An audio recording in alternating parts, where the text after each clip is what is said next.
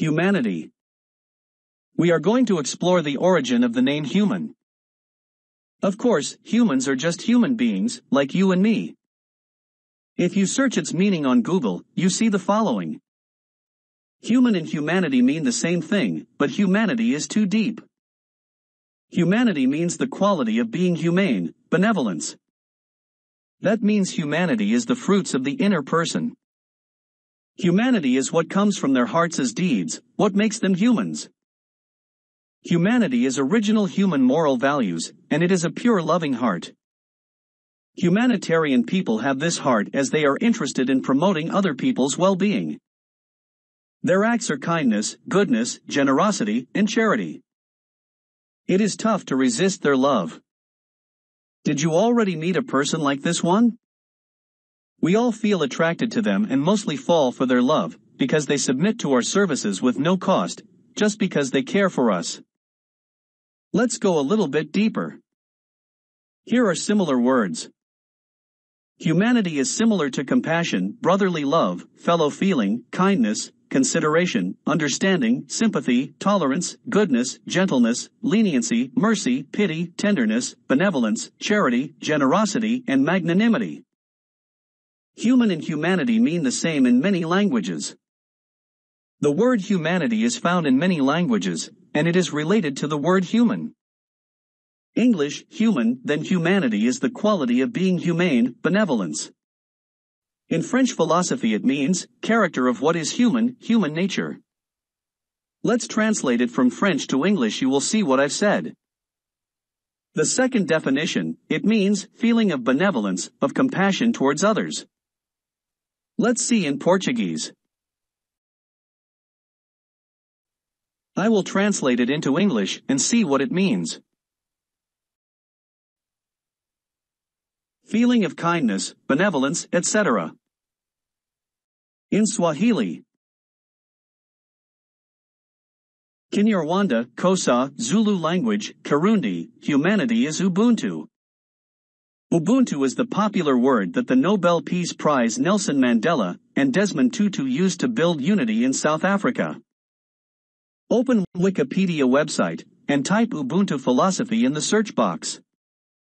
Wikipedia explains Ubuntu in African languages as a belief in a universal bond of sharing that connects all humanity. It is in every Bantu language as you can see here. Angola, Botswana, Burundi, Cameroon, Congo, and all African languages. Ubuntu maxims or short statements.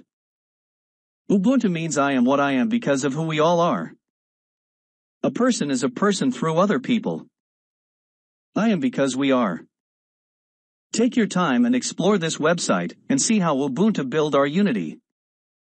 Especially here, Ubuntu diplomacy, education philosophy, Ubuntu morality, and here in popular culture. I am sure in your native language you will find a word related to the name human, and its meaning is humanity. This shows me that this word Ubuntu or humanity is in all languages of the world. We've already seen also humanity meaning in most spoken languages in the world like English, French, and Portuguese. Let's go deeper again. There are many methods used to name someone or something, but the common ones are 1. Naming things from their appearance. We name things according to their appearance and how they look. Many nicknames are given this way. We look at someone and call him how he looks. If they are short, we name them shorty. Tall, they are tall men. If they are white skin, we call them white people, or if they are black skin, we call them black people.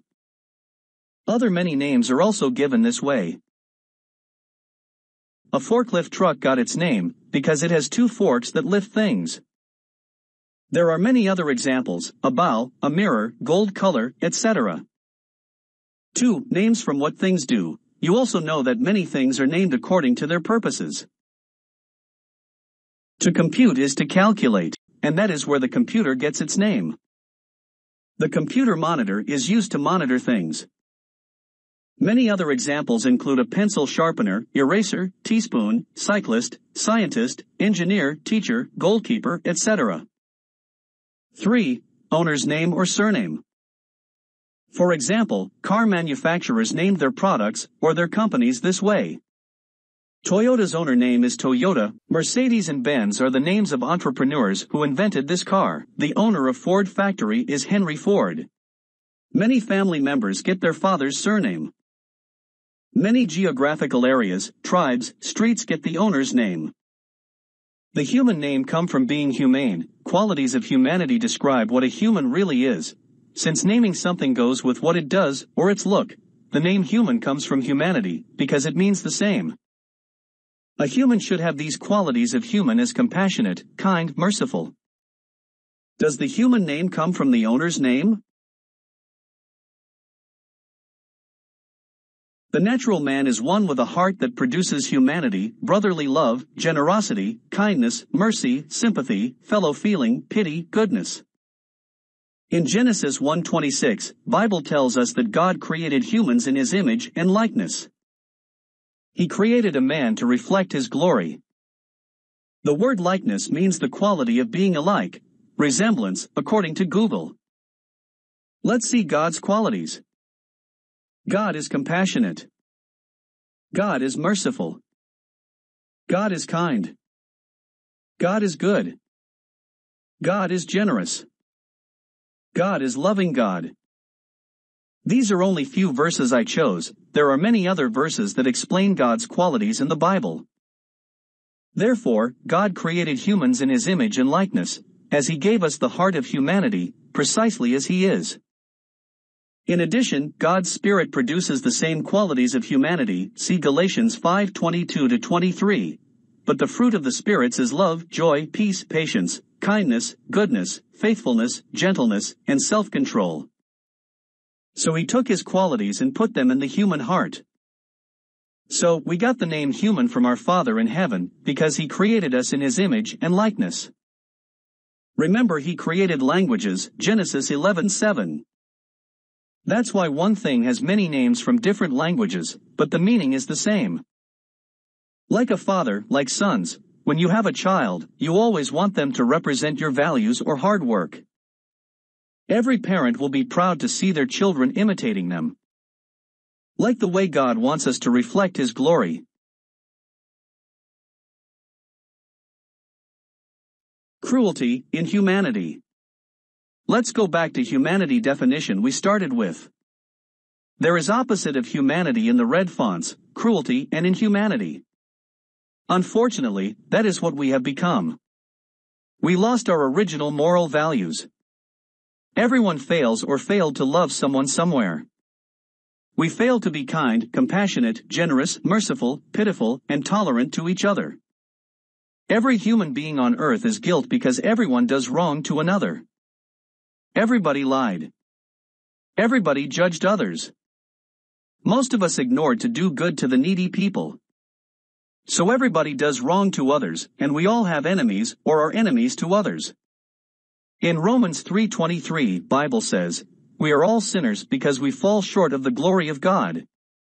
After all, no one of us is still carrying the image and likeness of God. Has pure humanity like the original product that God made.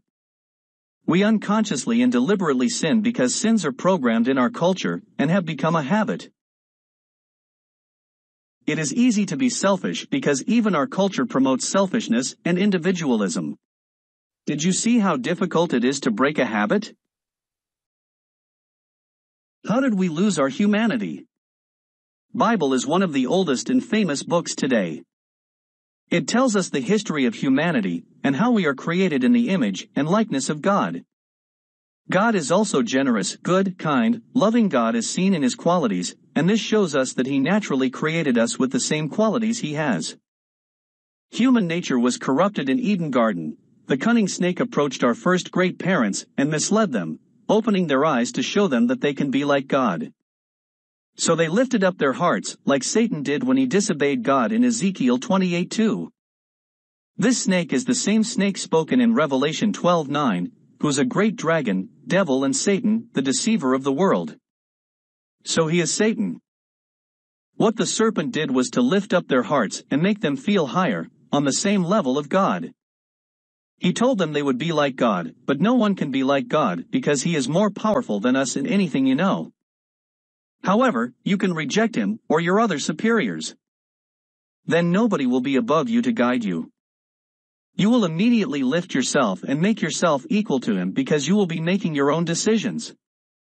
When you are making a decision, you have to face good and evil and become your own superior, but the problem remains, you don't have the ability to be superior and manage yourself.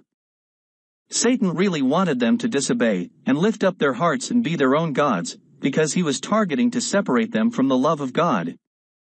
So he planted a self-centered spirit in their hearts, which separates people, and it is the same spirit that divides the society even now. Anything that exists has a system in it, which leads to its performance. A system is how elements of certain things perform together and share their performances towards the common results. When any element refuses to perform, maybe when it is broken, the whole system fails. A family also works when every member performs spiritually and physically as expected. Conversely, when one refuses to fit in the family order, the family fails. In the family, when a child lifts up his heart, he doesn't want to obey. He wants to be independent and make his own decisions. That will bring him consequences to leave the house, and that's when he starts to face evil while still vulnerable. Girls are vulnerable to any evil, human trafficking, prostitution, etc. Boys will be affected by drug users and other many kinds of evil. Before his rebellion, he only knew good as he lived with parents who take care of him. Do you remember the famous story of a prodigal son? Luke 15:11-32. An employee who lifts up their heart means their job is over. Disobedience doesn't work in any society. Sin disconnected them from God. Evil was already in their hearts. God saw they were approaching the tree of life where they could eat its fruits and live forever with evil. So, he sent them away. Love is to care for others, then those you are caring for, submit to you to make it easier to care for them. God loves humans, and they return respect and submission. Now, we disrespect him and submit to ourselves like our first great parents did. Someone who obeys God, does what God wants because he wants us to love him and love one another. Someone who loves, does humanitarian acts, and is the one carries God's image and likeness. If someone has no humanity, they are not carrying the image of God but of the devil. Since then, the human heart became self-centered. Everything from him is me and my self-centered heart, as we fail to love our neighbors, which becomes a great sin. Sin is failing to love others because to hate someone is the opposite of loving them, and you can only kill someone you don't love. Raping, stealing, envying, fighting, looting, cheating, adultery, fornication are all the absence of love because all these come from hating someone and are fueled by self-centeredness from haters' hearts. Sin damages life. Sin kills because sin aims to damage life of the sinner or the victim and their relatives. When someone kills a person, his life is gone. Maybe that person is a breadwinner, a father, a mother, a brother to someone. You also damage their lives because their hearts are broken, and you are taking away their provider. Maybe they will also revenge and take your life away, or you will be in prison for many years. Then, the same trauma take a place into your family as well. Sexual immorality is chasing own interests, which are also self-centeredness. You don't really care about your partner except for your own interests. Unless you engage yourself and marry them, then you will be responsible and care about them. Sexual immorality is a sin against own body. It damages other people's lives, spouse's heart, and put their life in a mess. Sometimes, an unplanned child will be born, and most of these kids' lives are miserable. They grow up without the full attention of both parents, which triggers other evil in society. Can you see how sins have a terrible impact on people's lives? Jesus the Savior. God creates using the Word, which means that He speaks and things happen. Bible and Quran, both proves this. In Genesis chapter 1 we see where God created things only by saying, "Let this be," and there was. Listen carefully the following verse. John 1:1-17 says, in the beginning was the Word, and the Word was with God, and the Word was God. He was in the beginning with God. All things were made through him, and without him nothing was made that was made. In him was life, and the life was the light of men. And the light shines in the darkness, and the darkness did not comprehend it. He was in the world, and the world was made through him, and the world did not know him. He came to his own, and his own did not receive him. But as many as received him, to them he gave the right to become children of God, to those who believe in his name, who were born, not of blood, nor of the will of the flesh, nor of the will of man, but of God. And of his fullness we have all received, and grace for grace. For the law was given through Moses, but grace and truth came through Jesus Christ. Colossians 1:15-20 says, He is the image of the invisible God, the firstborn over all creation. For by him all things were created that are in heaven, and that are on earth, visible and invisible, whether thrones, or dominions, or principalities, or powers. All things were created through him and for him. And he is before all things, and in him all things consist. And he is the head of the body, the church, who is the beginning, the firstborn from the dead, that in all things he may have the preeminence. For it pleased the Father that in him all the fullness should dwell, and by him to reconcile all things to himself by him, whether things on earth or things in heaven, having made peace through the blood of his cross. The Quran 3:45. The angel said, O Mary, God gives you good news of a word from him. His name is the Messiah, Jesus, son of Mary, well esteemed in this world, and the next, and one of the nearest.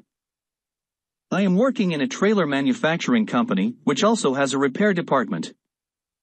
When a trailer is damaged or an accident, they return it to us and repair it as we built it. If something is damaged, we remove it and replace it with the same quality material we used while building it. Just the same way you can repair your car when it breaks. Try to remember when your house is damaged. How do you repair it? Let me tell you how I understood this. One of our supervisors got liver cancer a few years back. My manager asked all of us to pray for him. I did not because I felt like I did not want to pray that time. After a few days, I thought about how sick he was and felt like urgency to pray for him at that moment. While praying, I heard a voice in my ears telling me, see how easily you repair defective trailer when a customer wants you to do it. How much easier it will be for the one who made the human body to repair that liver. I was astonished. Then I gave him this message. Above verses, God created everything through the Word, Jesus Christ, who became flesh and dwelt among us with flesh like us. When we become corrupted, to repair our broken life, God goes back to His Word used during creation to fix the damaged life like we repair that accident trailer. We also go back to the design, get the same material with the same properties, and repair it. In the sight of God, we all look damaged and rusty in our hearts because of sin. No one can go back to Him if we are not repaired. God is recreating again, as He did in the beginning. He created through His Word. And now because He needs to fix the damages, He uses the same Word again to recreate or repair. So He sent the Word to the world to restore humanity. The Word of God, Jesus, has all the power to repair any damaged life and restore it as it was when God created it. Without Him, there is no life because the Word of God has life, since all were made through Him. Whoever confesses that Jesus is the Son of God, God abides in him, and he in God. 1 John 4:15. Jesus Christ has life. Sins damage our lives, we look heartbroken, and we cannot return to God if we are not repaired. Therefore, we must first be fixed. Since sin came through disobedience, it is hard to fix us without surrendering and give up our disobedience. The first sin was disobedience, to fix it is to obey. People's problem, resisting God and resisting to be repaired. Everyone's life is damaged. We have no humanity anymore, but the opposite of humanity, cruelty, inhumanity, brutal, wicked, and all kinds of evil. We have become sexual immoral, idolaters, adulterers, homosexuals, thieves, the greedy, those habitually drunk, verbal abusers, swindlers. Take your time and sit back and observe what is happening in our society. We have become like animals fighting for self-interests from one another. For God so loved the world that he gave his only begotten Son, that whoever believes in him should not perish, but have everlasting life. God provides the solution, we reject it. He gave us a cure, but many people are resisting. The reason why God sent Jesus to die for our sins is that Jesus has life in him as all of us were created through him. He completely heals us, and we appear in front of God without any blemish or any corruption because he gives us a new life. To God, we will be like a brand new man he created before sin when Jesus' blood repairs us. By the end of this age, God will come and take us in his kingdom as he planned it before the foundation of the world. So if you are still corrupted, you will be removed from the earth as a part is removed from a car when the owner wants to repair it. The broken part is thrown away where it is not distracting others, like how tares are removed from wheat. All problems in the world were caused by us. Then other people come amplifying them or adding more problems. We are the ones that create this chaos, thinking that we are saving our own life, but messing up other people's life.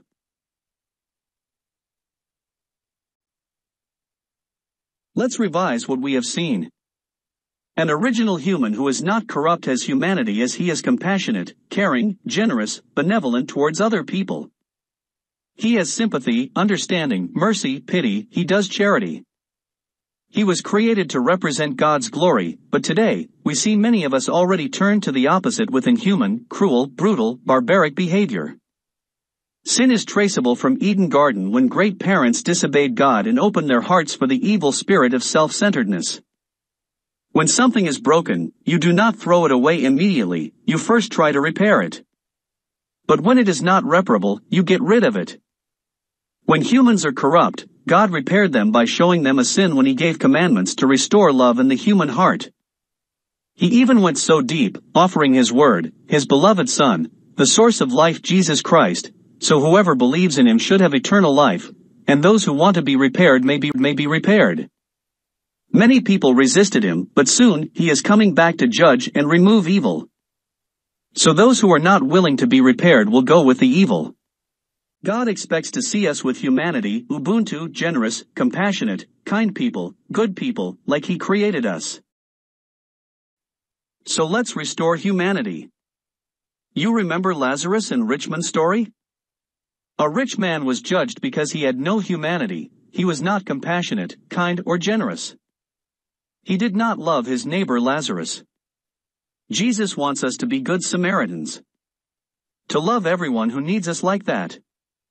That's humanity. Pure and undefiled religion before God and the Father is this, to visit orphans and widows in their trouble, and to keep oneself unspotted from the world. This is called humanity. So do you feel guilty of becoming inhuman? Are you scared that you will be judged? Do not worry. God provided the way to escape. He sent us his word, Jesus Christ, to heal us. So be honest to him, open your heart, let him restore humanity in it and live in it. Do you believe in this message? He who receives you receives me, and receives me receives him who sent me. He who receives a prophet in the name of a prophet shall receive a prophet's reward. And he who receives a righteous man in the name of a righteous man shall receive a righteous man's reward. If you like this message, copy it or translate it into your language and share it with all people you know. Whatever rewards I will get for doing this, you will get the same rewards. Blessed are the pure in heart, for they shall see God.